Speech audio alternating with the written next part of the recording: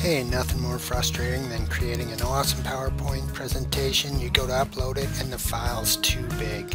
Pretty frustrating, right? But no worries, we can help you out here. You get an error like that, it's too big, message your teacher, let them know what's going on if you can't figure it out yourself. But this video will help you.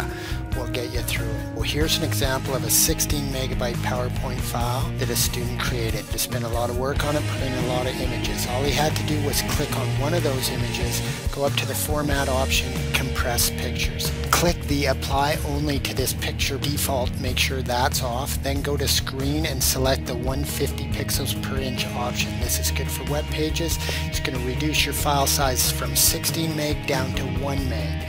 Resave your file, go back to your assignment, upload that assignment, and you're good to go.